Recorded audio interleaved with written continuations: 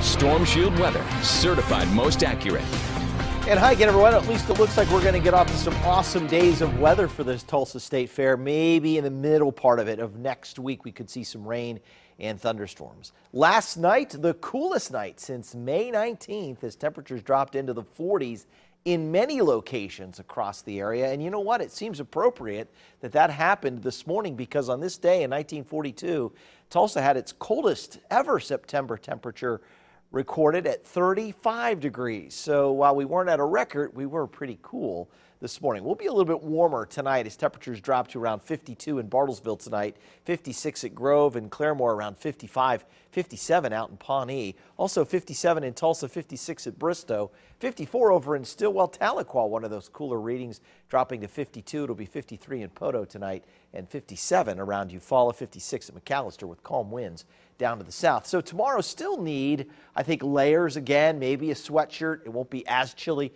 Temperatures in the upper 50s, and again, we'll have clear skies. Our cool northwest winds will continue as we head through the next couple of days. And you can see this low spinning up here. This is going to generate a cold front that will dive to the south during the day tomorrow. So even though we have a little bit of a warm up tonight and tomorrow, thanks to high pressure moving away and the southwesterly winds, we're currently at 83 right now in Tulsa. We'll see the temperature sneak back into the middle 80s again tomorrow. But here comes that cold front firming up right on the Kansas-Oklahoma border tomorrow late morning, and into the afternoon it starts to build to the south, and so that'll clear the area. The winds will turn back to the north, and then cool high pressure will build in here during the day on Thursday, and we'll have a breezy northwest wind spreading out this dry air at about 10 to 15 miles an hour, and the temperatures on Thursday quite fall, like below average in the low to mid 70s. So it's going to be a great day on Thursday. Tomorrow we warm up again, low 80s around 2 p.m. Then the temperatures start to drop as we fall back to around 50, maybe the upper 40s by Thursday morning, upper 40s for sure out to the north and to the northeast of Tulsa. Today's high temperature 53 officially this morning, 50. 79 to 57, the average is 96, the record high, 1954, 35, the record low, as we said, in 1942. Bristow this morning was down to 41, Veneta dropped to 43, Tahlequah and Inola also down into the mid-40s. Latest allergy report coming out tonight still has ragweed in the high spot. Grass pollens are also in the moderate category.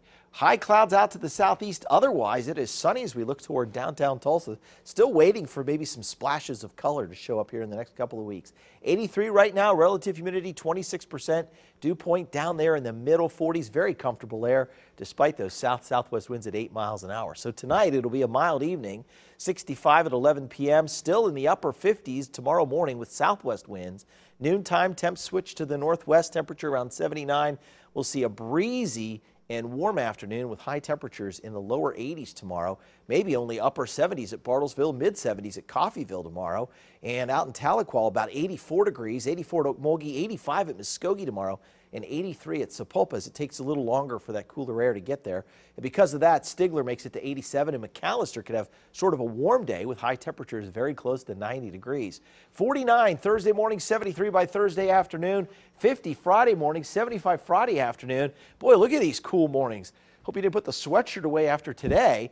We're looking at temperatures in the lower 50s Saturday morning, 76 degrees, then 80 on Sunday morning with temperatures in the mid 50s, a little warmer Monday morning, 61, 84 Monday afternoon, mid 80s by Tuesday. And again, the next chance of rain may be coming in next Wednesday or Thursday.